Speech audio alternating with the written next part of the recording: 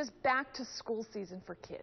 Adults, it's for you too if you're trying to find new opportunities to advance your career or maybe even find a new one altogether. The Now's Adam Weiner shows us some Tampa Bay area options for you.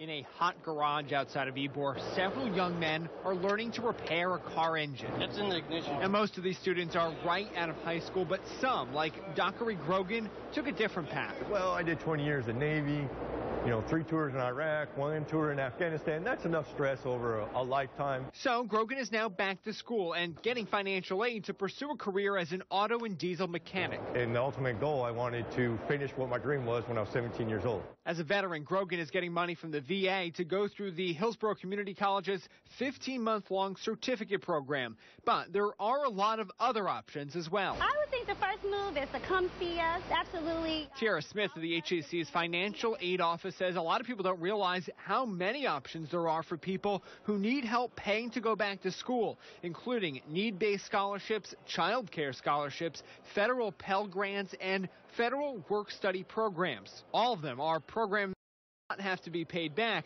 Any school's financial aid office, she says, should be able to help you find a way to afford it. We are really the office that kind of gathers all of that together and explains their eligibility for all of the resources. That's not to say it's going to be easy. Grogan is going to school while still working, making for long 18-hour days. I always remind my wife that this is temporary and that there's a bigger picture at the end. For him, that end is the job he's always dreamed of having. I'm Adam Weiner for the Now Tampa Bay.